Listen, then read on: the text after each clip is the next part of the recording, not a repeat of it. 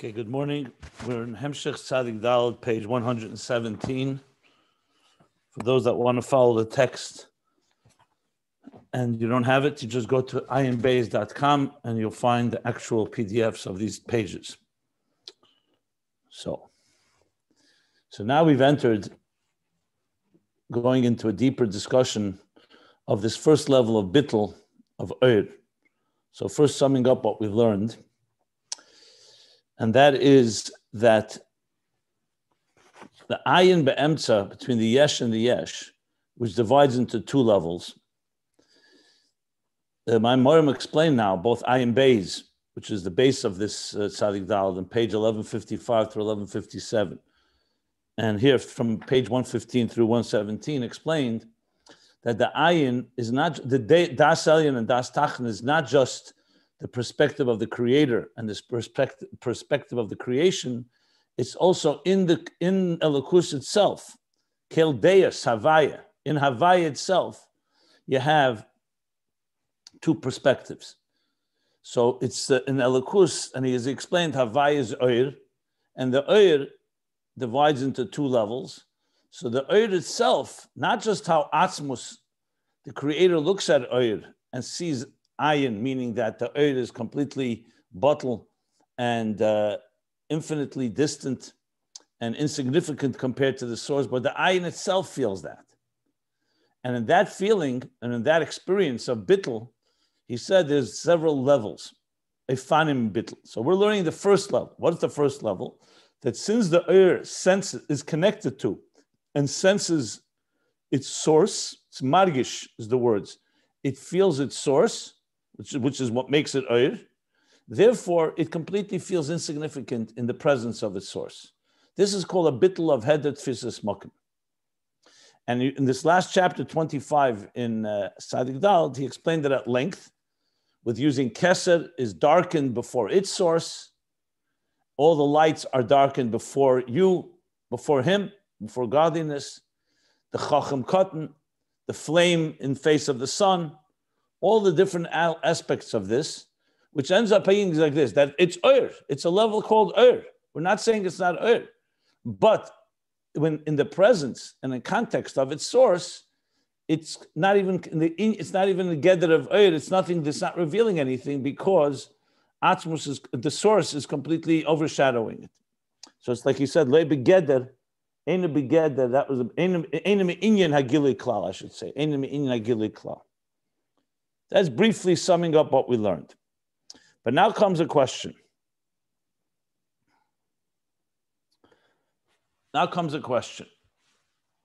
And before I go to the question, so in simple terms, in putting it in applied terms to our lives, it would be that you may be a great teacher, you may be a great scholar, you may be a great person, but when you're standing before your master, whether it's a human being or before God, you're bottle. You don't feel any significance because you're standing before something so much greater that compared to that level, your level is considered insignificant. Or like he used the expression when he said mashpi and makabel, that the mashpi and makabel are not just two different quantitative levels. Ribui, kamus, ribui and miut and kamus, quantitative, more and less. It's a different quality. The mashpia sees things from the nekuda, from the atzmi, and from there extends outward. And the makabel, the recipient, sees things from outside, and from there it goes inward. So it's a very different state. So they're not comparative. So one is bottled completely to the other. Good. So that's heder tfisas makom. Omnom, in this chapter 26, we began learning yesterday, a question.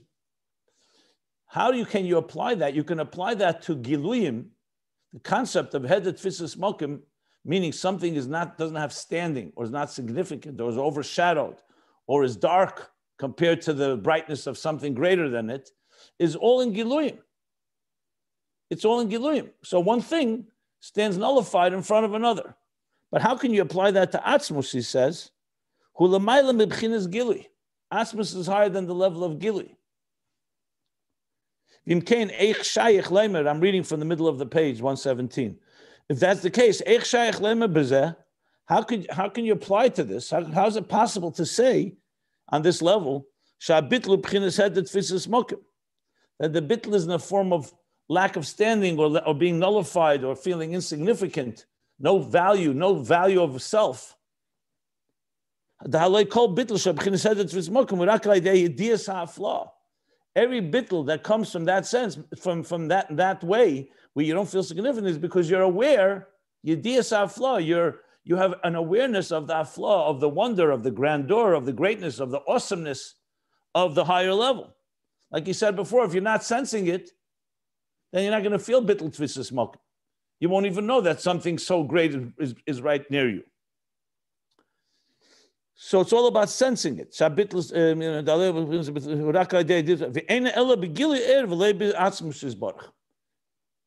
And that's only by gili air, because the mere fact that you sense it is already a gili. And Atzmus is beyond gili. So in simple terms, he's basically saying Atzmus defies gili or helam. So what is air sensing in Atzmus that causes it to feel head that tfisas mokum? Atzmus is not a gather of gili. If you sense gili, you sense like sunlight. So the flame, a candle, compared to sunlight, yes, insignificant. They're both in the gather of gili, and the gili causes that type of bittul. That's apparently what he's saying here, that Atzmus is not in the gather of gili, and therefore you can't say this type of bittul. I know I asked yesterday, why can't you say that the earth senses that itself, that Atzmus is not begeder gili? Since it senses it, it realizes something is completely beyond. But I think that's a question that's really a circular question, because at the end of the day, if earth senses that, then it's not a matter of heder tfisas mokum, then it's altogether a different reality. In other words, it's not like the candle would sense that the sun is beyond light. Why would the candle lose its significance because it's beyond light? It's because the sun is so bright. That's why the candle loses its significance. So the bittul of heder tfisas mokum is by definition a relative one. It means in the presence of a greater teacher, a smaller teacher or a student is nullified. But in the presence of, let's say, a great tree, a big tree, is a student nullified? No, even if the tree is infinitely big, because it's not in the gather of that type of bittul, because they're not in the same league. It's gili, the gabi gili can be bottle in a way of insignificance, not gili compared to etzem. That's what pashtus, ostensibly what he's saying. A tree is a different thing. But so I think a different thing than oil. Exactly. No, Atzmus is a source for the oil. No, Atzmus is not a source. Atzmus can't even be called a mucker. No, okay. Atzmus is beyond gili. No, my question is, if you don't sense it, but you know it, but why? Probably. But the point of the matter is, it's like saying a flame is nullified before a tree. No, a flame is nullified before a greater form of light that it senses, and therefore it's nullified before it, because two different realities. You can't call heder tfisas mokum means that in the presence of something greater than you are nullified. But that's a presence. It's a presence, like everything he's explained, keser, legabe ilas ha'ilas, legabe the kav, or whatever level he's spoken about, is all a gili compared to a higher gili.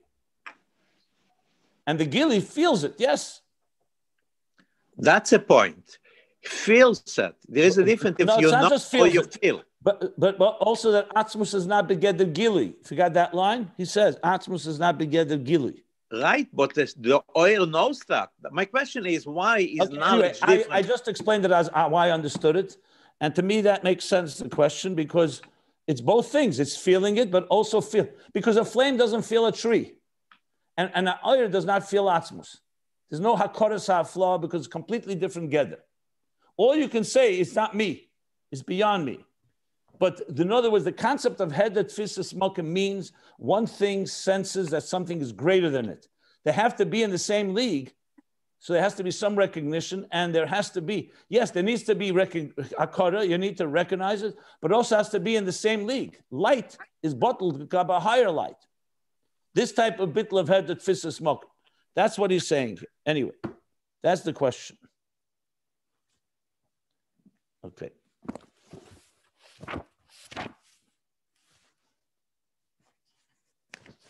And we've already, as I said, this question is not from Tzadik Dalet, it's from Ayin Beis. I'm just looking the exact language there. Is anything that he adds here? Yeah, alamaylam b'chinas gili.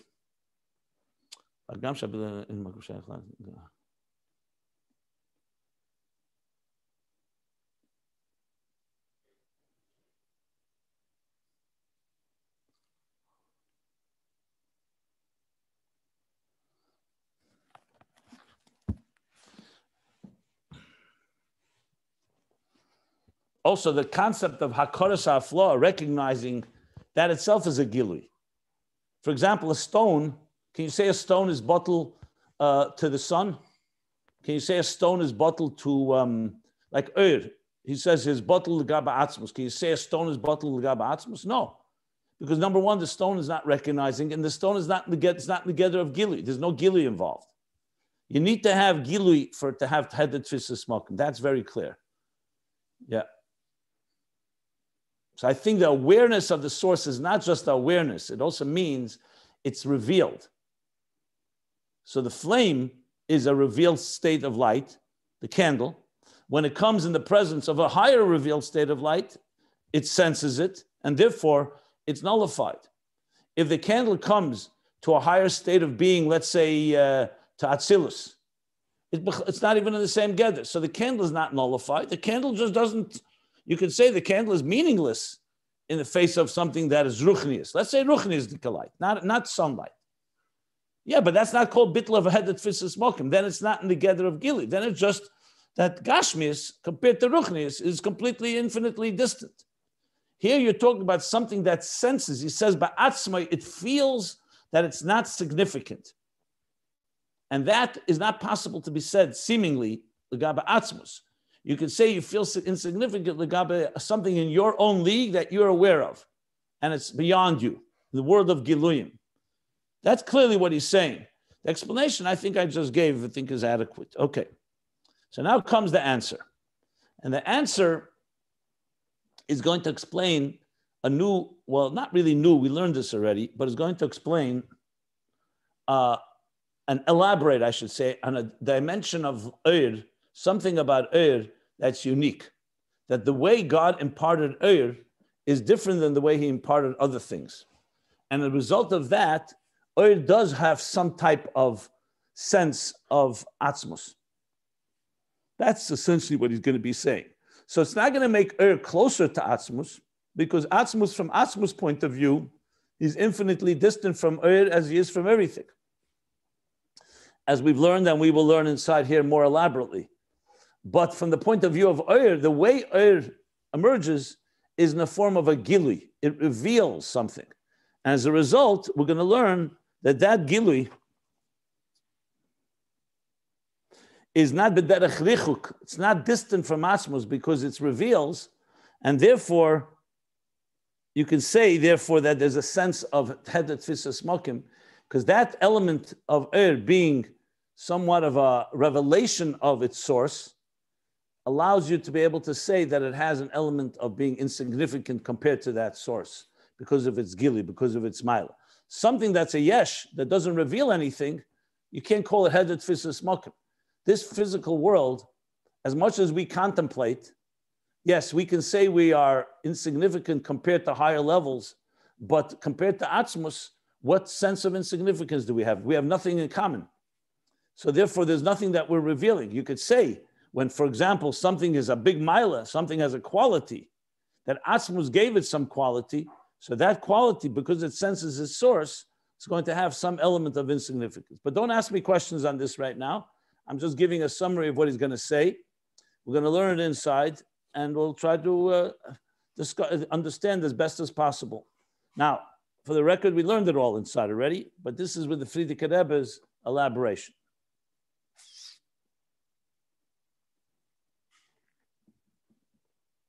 So middle of, 2/3 of the way, the line begins, Yediyas Hafla, page 117, Tzadik Dalet. So he says the following, Ach yesh levayil, after asking the question, that which is where you say something feels insignificant. So he says, Ach yesh levayil, however, here's how we can, yesh levayil, we can explain this question that he just asked. So he's now going to answer it. The answer is going to go a few pages. In Ayin Beis, it went for a page or two pages. Here, we'll go for almost 4 pages. So he's going to say like this. Dihine, because now, in the manner in which Ohr, I don't want to say emerges, but hamtsos means it is derived from, it comes from. The way it emerges from Atzmus, the Metzias of Ohr from Atzmus, Hari Yesh Dover, the Inyan, Asher Mitzad Zeh, Hini Habitel Shal Eru Be'efen Habitel Dehedet Fises Mokim. So this is the Frierdiker Rebbe is giving an introduction to the answer that doesn't say in Ayin Beis. These few lines is the Frierdiker Rebbe's words. That something about how Ohr emerges from Atzmus, there's Yesh Dover Ve'inyan, there's something and Ve'inyan and something and a conceptually as well, that due to that, the bittul of the Ohr is in the form of a bittul of lack of standing or lack of significance or lack of value, self-value. So there's something unique about Ohr that's going to be explained now that will help us understand why you can call it as an insignificant state compared to Atzmus. V'hu, and what is that? V'hu zeh madeklos b'chinas ha'er min ha'atzmus. This unique element, clearly he says unique, he says dovar ve'inyan. It's interesting 2 words. Dovar means a thing, something. And inyan means a property or a feature. Let's just trying to find English words for this, because he does say 2 words here. But basically, there's a property, a feature, a quality of Ohr that is going to allow something unique. So what is this unique thing about Ohr? That's what we need to understand. And that is this. The general level of Ohr coming from Atzmus. I'm sorry.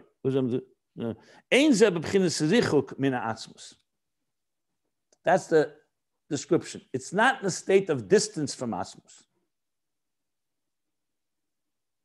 Now, of course, you right away jump and say, what does that mean? There's something closer to Atzmus than others. Isn't Atzmus removed from it all? So keep in mind, we're not talking from the point of view of Atzmus. We're talking about from the point of view of Ohr, that Ohr, the way God manifests Ohr, is that Ohr should not be distant. God wants it to be reflective of himself to some extent. Because the inyan of Ohr is gili, if you remember. We spoke about awareness, consciousness, that something is present. And God wants it to be revelatory. He doesn't want it to be a concealer. When God created Ohr, he did not create Tzimtzum. Tzimtzum is a different force. There's Yecholte Lahoyer, Yecholte Shaloi Lahoyer. So just to use an example, and we're going to elaborate more. When a teacher is going to teach a student, so there's 2 things at work. One is that he's going to reveal ideas. Yes, they're going to be limited. They're going to be catered and customized and tailored to the student, but it's a gili. The student is going to hear something, whether it's Aleph Beis or the deepest explanation of a Gemara or Chassidus, it's a gili. And then there's a second side, the loy lahoyer, how much the teacher is concealing, the contraction, the concealment, the diminishment, the mishalim, making it accessible. So you can't say that his power to reveal is b'derech lichuk, because its whole inyan is to reveal. You could say it's limited. You could say compared to what the teacher knows, it's infinitely distant. You could even say that his ability to reveal and his ability to conceal are equal compared to the etzem of the teacher. No problem. But bottom line is, when he's revealing, a revealing is revealing, and concealing is concealing. Both are necessary. So when you say hamtzoas ha'er, you're not saying hamtzoas ha'tzimtzum. You're not saying, okay, now God is going to manifest through concealment. He wants something to be revealed. So that revelation itself, he says, is loy b'derech lichuk. It's not considered to be distant mina atzmus. It's interesting. He doesn't say b'chinas kiruf. He just keeps saying not the negative. It's not distant. He hasn't said anywhere that it's karev la'atzmus. He just says eina b'chinas lichuk. Just pointing that out. Okay. Now, again, I'm just helping explain it, but he's going to elaborate on this. What does it mean? What does it mean? It has to be symptom for the revelation. No? Look.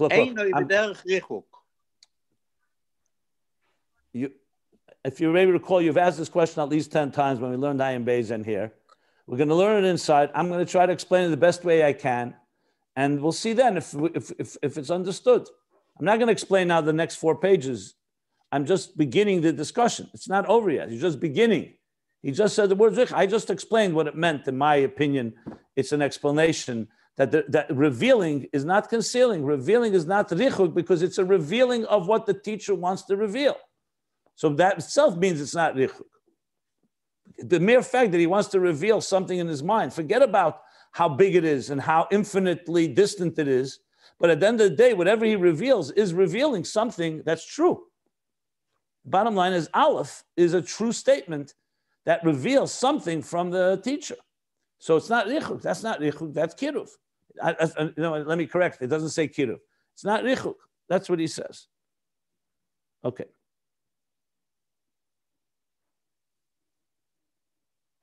Okay, here we go. Here we are. The ima yes, and even though Atzmus ain't b'chinas moker la'er, and even though we cannot identify Atzmus as being a source of light, when you say light, sunlight comes from the sun, obviously it's not b'derech richuk, because the sun is a body of light. It's a source of light. It was created l'hoyer ala aretz, to illuminate the earth. So it's true, the light is infinitely distant from the sun in the sense that the sun is a source of light, and the light is only a reflection of that source. But there you can say it's not b'chir, but Atzmus you can't call a sun, God forbid. Atzmus is not a moker la'ir. Like he says, ain't b'chinas moker la'ir. So then, how could you say it's not b'derech richuk? Rak she'er nimtze min ha'atzmus. So even though air comes from Atzmus, but you can't call Atzmus a source, because it's beyond being a source of light. It's only that nimtze min ha'atzmus. In other words, comes from Atzmus, but Atzmus can't be defined as a source for light, because that would make Atzmus defined somewhat by it being a source of light. And we learned earlier that leize ikar elakus shenisava memena or shenimtze memena. This is not the primary thing of elakus. The ikar of the sun is to give off light, but the Atzmus you can't say that's the ikar. So therefore, Atzmus can't be called a moker. That doesn't mean it isn't a source. It's just not defined as a source. Obviously comes from it, but you can't define it as a source of something. Keep that in mind. He doesn't say that Atzmus, it doesn't come from Atzmus. He says it's not a source. You can't define Atzmus as a source of light. So that in a sense, basically brings us back that Atzmus and Air are distant from one another. And yet we said it's leibe b'chinas richuk. So this is a im hayes. He's qualifying and asking essentially this question. Isn't Atzmus not a source? Since Atzmus is not a source, it's not b'derech, so it's b'derech richuk. You could only say nimtze min ha'atzmus. The question is not over. He's still continuing. And I'm sorry, I skipped a line. And Eir is infinitely distant compared to Atzmus.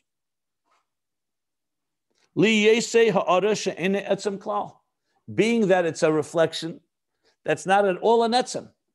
It's not at all a core essence. It's only a reflection. It'd be like saying a shadow, that we cast a shadow. You're walking in the street, let's say at night, and there's a light shining behind you and a shadow is cast. What is the shadow compared to you? It's completely infinitely distant. It's almost like a byproduct that doesn't have any significance. Ein arech.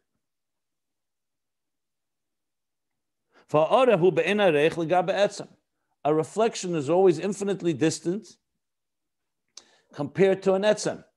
Because an etzem is a core entity, a reflection is only a reflection. It's like the reflection of your face in the mirror. Yes, there's a reflection there, but what is its relationship with you? Can you say the reflection in the mirror has anything close to the original? No. It's just an image. It's just a reflection. So all this is coming to tell us that it's ein arech. So how could you say it's not b'derech richuk? So he's soon going to answer this. He's going to answer that it's not. We're not talking about the etzem level of Ohr. We're talking about the way Ohr emerges. That's going to be the key. The way Ohr emerges, not Ohr itself. But let's continue. Because a ha'ara is not a mahuz dover, like a reflection in a mirror or the shadow I mentioned. Any reflection is not a mahuz dover. There's no real substance there. So yes, little children may see themselves reflected in the mirror. They think they have a friend. But that's because they don't know yet. But it's not, there's nothing there. There's no substance. It's not a mohuz dover. Ki'im hispashtus. Hispashtus means only an extension of something. It's only an expression. It's only a reflection, like he's saying here. V'ha'atzmi hu mohuz dover. And the atzmi is actually something of substance. Obviously, he's talking here atzmi in general. Atzmus we can't call mahuz dover either. But he means in context of Ohr, when you say the reflection of something and the thing it's reflecting are this infinite distant state, ha'ara and etzem. Ubefrat bechinas ha'atzmus. And now he goes back to atzmus. And what we're saying now, this is every ha'ara and etzem. Every glow compared to the thing itself that's causing the glow to happen. Ubefrat bechinas ha'atzmus. And this is specifically when you're talking about Atzmus. She'muvdol be'erech legamri min ha'er. That's completely removed from Ohr. Because with the sun and the sunlight, you could also say etzem and ha'ara, and there's an infinite distance, because the sunlight can't be compared to the sun itself. But there, you can't say the sun is completely removed. You could just say their states are very different, infinitely different. But the sun, at the end of the day, is a source of light. Atzmus is moved to legamri min ha'er. Atzel legabe ha'atzmus, to the extent, to the point, that compared to Atzmus, hine ha'er eine gam gili ha'atzmus. So he's going even further now. That compared to legabe Atzmus, from the perspective of Atzmus, hine ha'er, even though the air is a revealing force, it's not a gili of Atzmus. Why? Because Atzmus is beyond air. V'hainu, the b'chinas Atzmus mamish eina baba air. Because Atzmus mamish, what Atzmus is in its essential state, does not carry over into air. This is a line from Ayin Beis. It says it now in Yiddish to drive the point home. Was Atzmus is, wird nit arab getragen in air. What Atzmus is does not get carried over or carried down into light.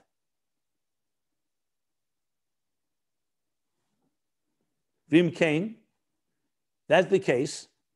So air, therefore, is infinitely distant in context or legabi from the perspective of Atzmus, in comparison to Atzmus, completely enarech. And it continues. It's not over yet. He's still developing this this point of the distance of Ohr from Atzmus. So he says, "Ukanal," like we learned earlier. So in the bottom, he says, the Rebbe says, look at chapter 14, and the beginning and the end of last Maimer. That's where we learned this. What did we learn? That the shezehu, interesting how he spells shezehu. Usually it's with either it's two words or it's here, it puts it into one word. Shezehu eina reich lecha be'elam haza. That in elam haza eina reich lecha.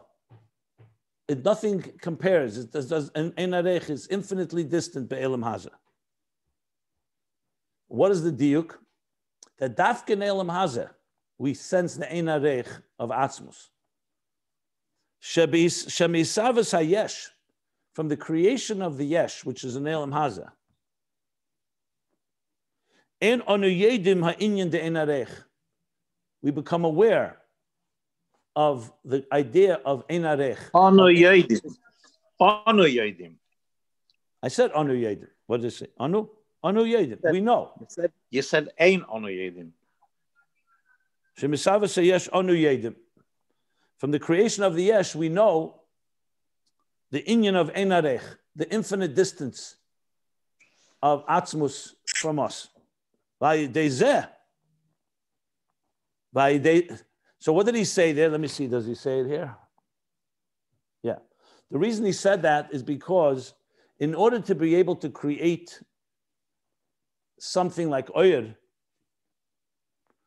you could say Ohr does not tell you that the source is infinitely distant from Ohr.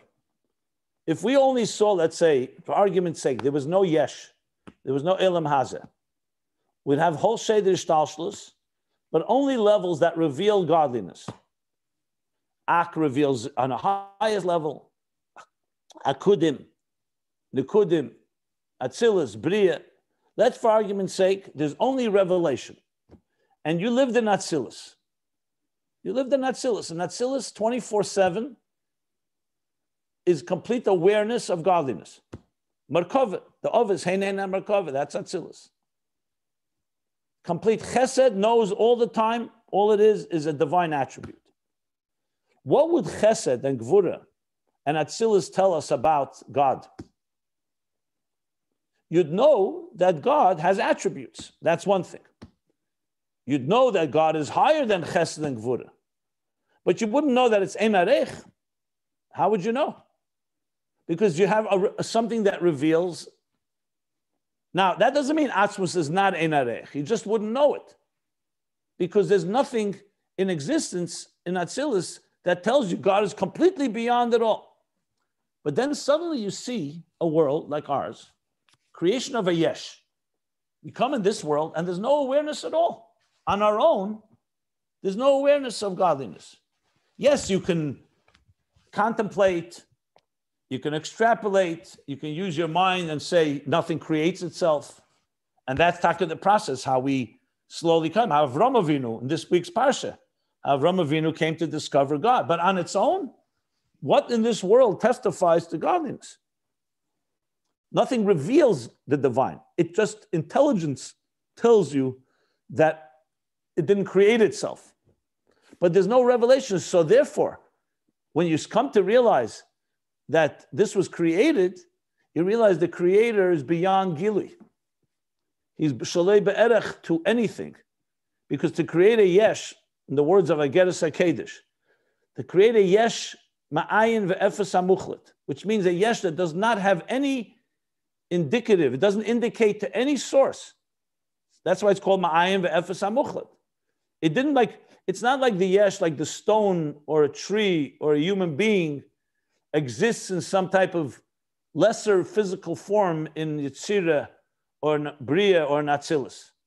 Yes, you have the root of the spirituality of our lives, but the physicality is like poof, it came from where? It doesn't have any type of traceable source. So he says in Ageres HaKedesh, who can create something like that? To create Atzilus, all you need is something that's a very high gilui, so it manifests and emanates in the world of Atzilus. But to create a Yesh that does not have any, does not indicate and trace to any source, hu levade b'keichev v'yechalti. Only Atzmus, who he himself ein lo ilu v'siba acheres chas v'shalom kodmalei. He himself has no mitziusim atzmusei. He himself is a fundamental core, essential entity. Is the only one that can create something that should have that type of lack of traceable source, origin. So therefore, only the Yesh reveals to us, Anu Yedim, the Ein Arech, that God is beyond it all, because who else can create such a Yesh? Ohr itself would not tell us that. But once we know the Yesh, now we know that Elam Hazeh tells us there's Ein Arech, so then he continues, Vayidezeh Anu Yedim, the Gama Eru be'Ein Arech. Now we know, if God can create something that is not in any way connects, in any conscious aware way, traces itself or connects to a source, then we know that even Atzilus and Ohr also is not really reflective of Atzmus, which we wouldn't have known had we not seen the Yesh. So, ein arech legabe Atzmus, page 118. In comparison, from the point of view of Atzmus. The ma'er levad, he's going to say now what I just said, Balpeh. The ma'er levad lo hayinu yedim ha'inyan de'en arech. From light itself, we would not have known the inyan, this inyan of infinite distance.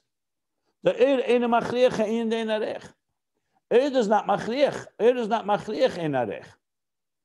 When you see light, it doesn't immediately tell you that the source of this light, or wherever this light is coming from, is infinitely distant to light beyond light. On the contrary, if you look at light, it tells you that there is a source that gives off light. You wouldn't know where the source is completely infinitely distant. Because when you see air, it's possible also a scenario, like it is with sunlight, that is be'erech mekere. It's taka etzem and ispashtus, it's etzem and ha'ar, it's only a reflection, but still there's something in common. The sun is a source of light.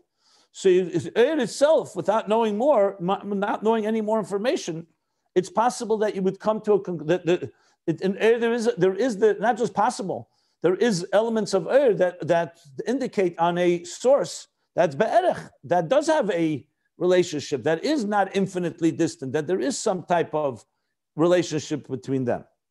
Ukamoi, b'hagiluyim hare er be'erech mekere. Like it is in Giluyim. In the world of Giluyim, not the Kabe Atzmus, the world of Giluyim, er indeed is be'erech. Atzilus is be'erech to the levels before Atzilus. Ak is be'erech to the level before Ak. The Kav, everything has some type of relationship with a level before it in Giluyim. So from this we know that Eir itself, all it can tell you, Atzilus can tell you, I come from Ak. Ak can tell you, I come from the Kav. The Kav can tell you, I come from Eir Ein Sof Lifnei Tzimtzum. Every level of Eir will tell you that it has a source.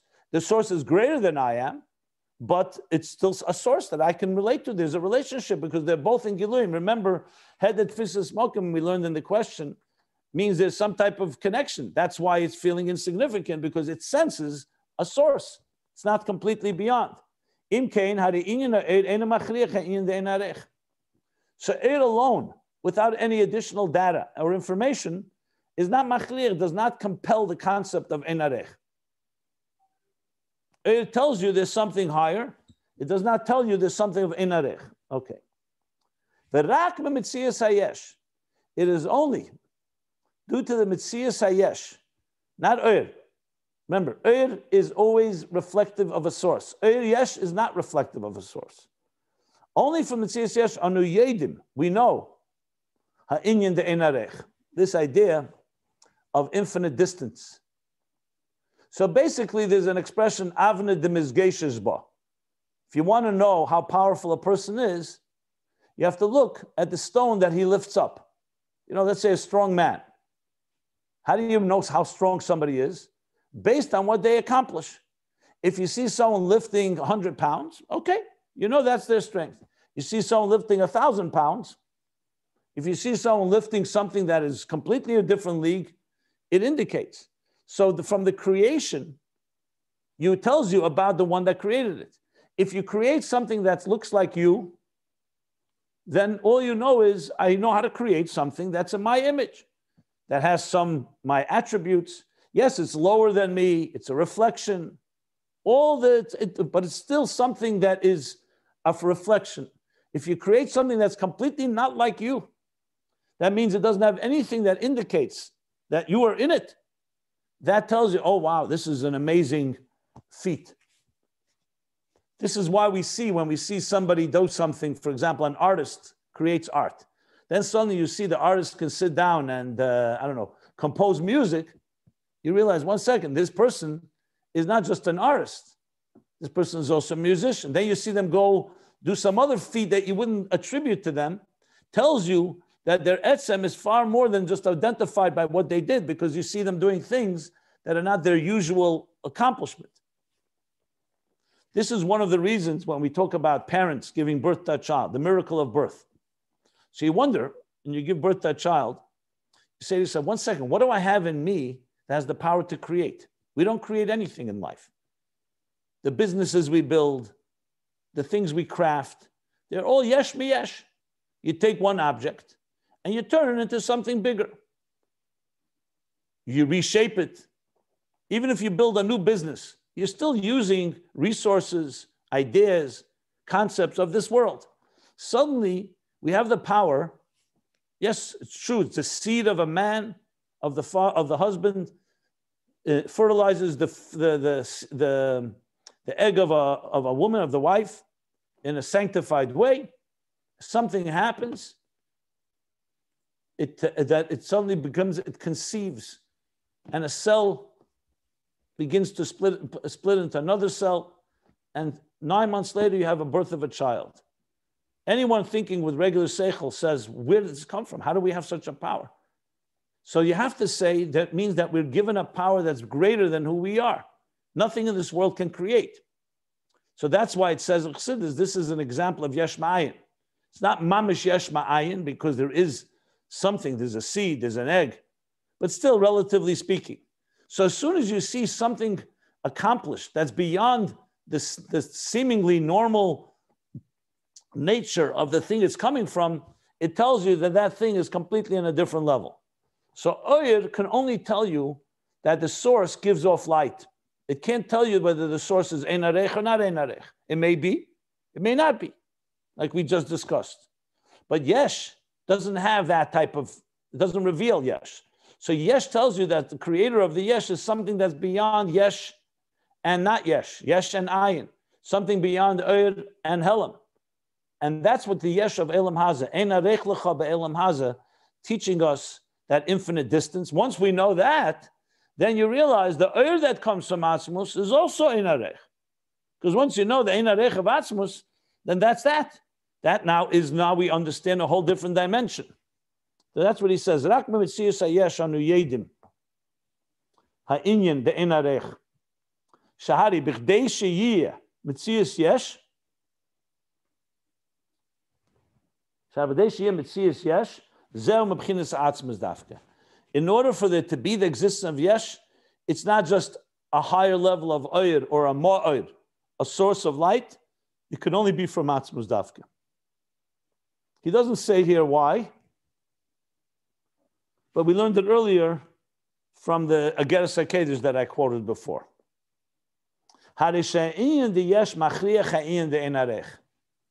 So this tells us, so the yesh, the Ayin of a yesh, the mere existence or concept of a yesh, machriach, it compels the idea of ein arech, that Atzmus is beyond, infinitely beyond existence. And through this awareness or knowledge or perception of the ein arech of the yesh, from this we know, from this we derive, or we know the gamma eru mina atzmus ushein arech klal legaba atzmus. That also the air comes from Atzmus, and it's ein arech, and it's infinitely distant altogether, legabe Atzmus, from the perspective of Atzmus.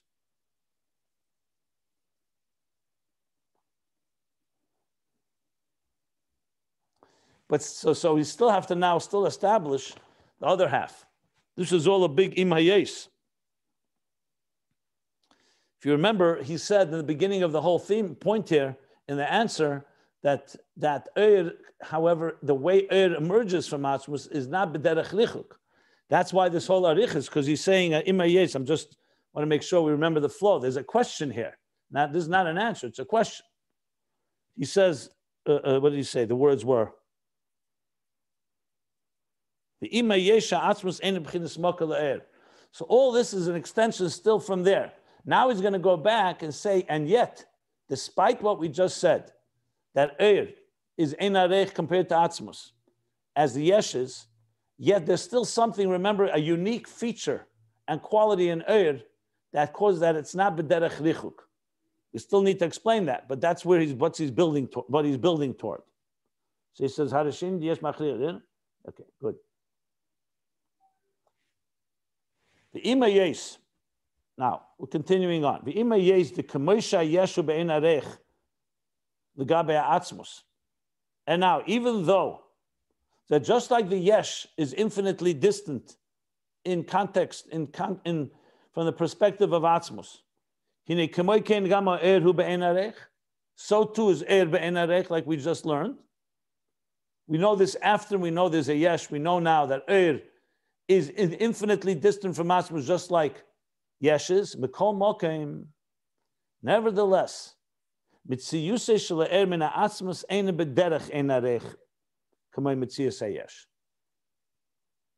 so the existence of Ohr, the mere existence, if you put Ohr and yesh side by side, they're both infinitely distant from Atzmus. But there's a distinction between them in the Eifen. The key word here is Eifen, in the manner in which they emerge from Atzmus.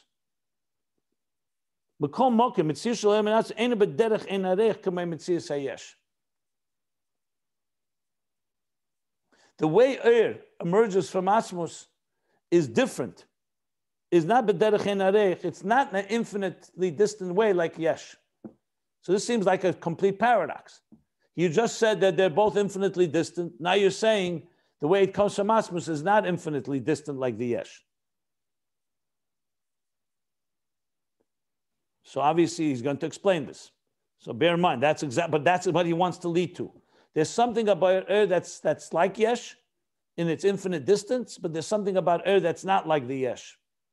It's not ein arech like the yesh. What does that mean? So he's going to say, Ukanal, like we learned earlier, and the Rebbe Tzeichens here to chapter 14, I believe, yeah. Ukanal, like we learned earlier, the Masha Atzmus Nikra Beira, the fact that Atzmus is called a creator, Hu damitis inyan habriya v'yisavus mina Atzmus. When we say God is a Beira, like we learned, it doesn't mean he's the source. Again, like with Ohr, he's not the source. It means the true inyan of Bria v'yisavus mina Atzmus. Hinezehu b'derech ein arech. Let me read it again. The Masha Atzmus nikra Beira. Hu damitis inyan habriya v'yisavus mina Atzmus. In other words, when we say God is called a creator, which means that the true power of creation is only in the hands of God, of Atzmus, this is in the form of ein arech. Like we learned, the yesh is created in a way that's ein arech. That's exactly why it's a yesh. That's exactly why it reveals the ein arech of Atzmus, because it's created in a way that's infinitely distant. There's nothing in common between the yesh and Atzmus.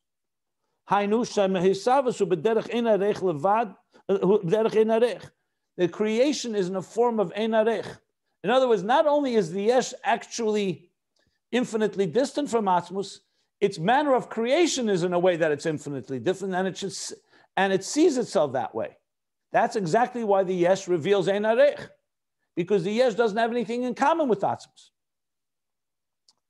Levad mashayesh atzmehu ein arech. This is what he says now.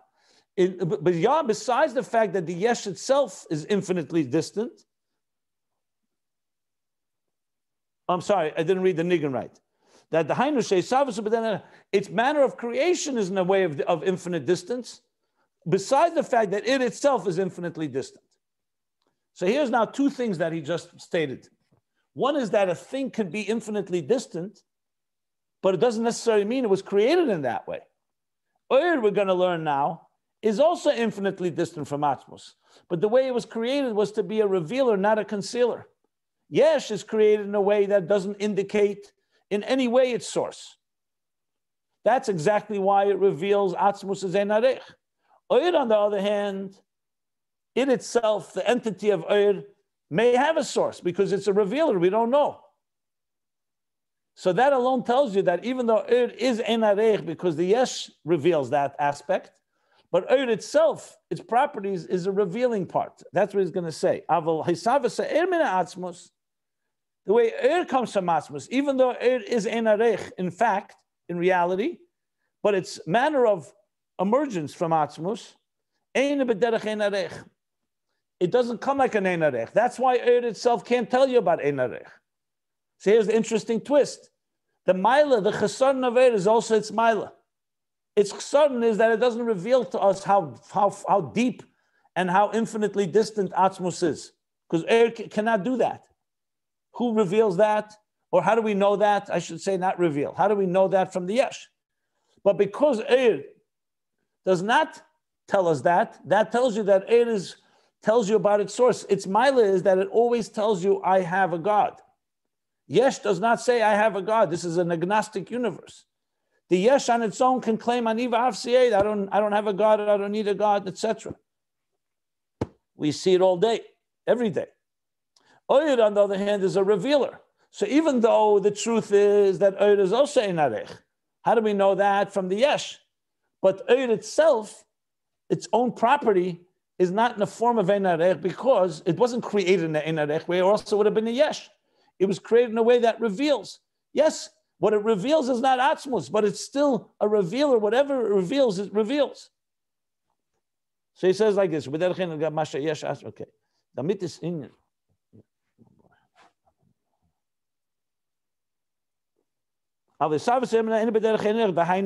This means the Ohr who ein arech klal legaba Atzmus. Ohr itself, its actual existence is ein arech klal. It's infinitely distant altogether from Atzmus. But its manner of creation, the way it's created, the way it exists, is not in the form of ein arech. It's not one that is completely apart. At the end of the day, it reveals.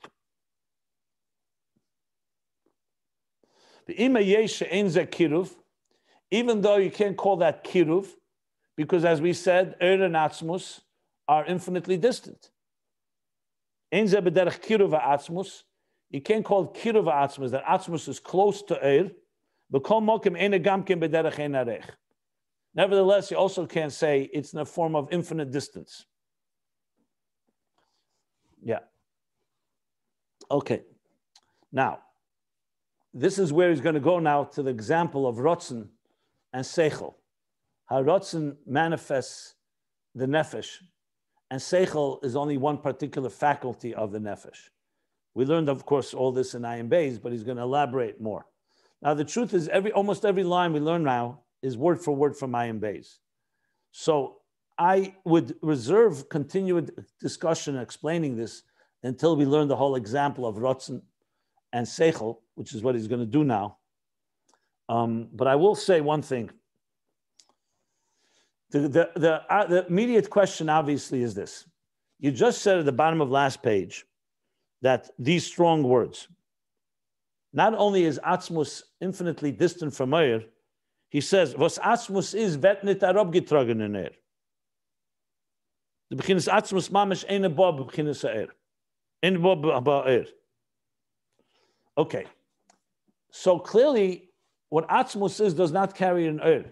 So why is Ohr in any way closer? Let's not use the word closer.